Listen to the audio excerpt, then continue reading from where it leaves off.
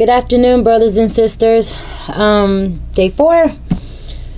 I got some wonderful news. I've been on this interview 2 times for this job, and it's helping people, and I'm going to be able to make a difference. Even the phone calls that I answer, and with the training that I'm going to get is going to be amazing, and the pay is going to be good, and I'll be able to seriously be a financial partner along with my husband. I pray to be his helpmate, in every way possible. And, I have nothing to be sad about. And then, of course, the devil is like, hey, what about you got to drive to work? That's where my anxiety hits the worst, is me feeling like while I'm driving, the street's going to crumble, and I'm going to be like not in control of the wheel.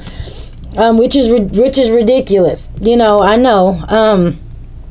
But as soon as I got my blessing, that's the only thing I kept thinking about, And then I said, you know what? God said no. If I bring you to it, I'm going to bring you through it. And I believe in the words. I believe in positivity and letting the Lord ride with me and drive with me. And, my focus is going to be on God and on my prayers. And my meditation is scarily amazing, and I'll continue to do it. Now, I don't do it, at certain times. I just do it when I'm like, okay, now it's time to, I don't make it a chore, which is why I say I pray for consistency. But, I just wanted to share that, with you guys, and to tell you to keep being positive and keep praying, and stay out of that darkness and stay out of your mind.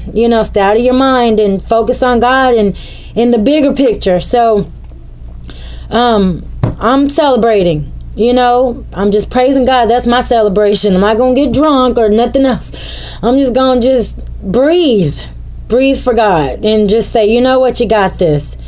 So, God bless you guys. I love y'all so much, and keep praying for me. I'm praying for y'all too. All right. Thanks for your time and listening to me. Okay. Bye, guys.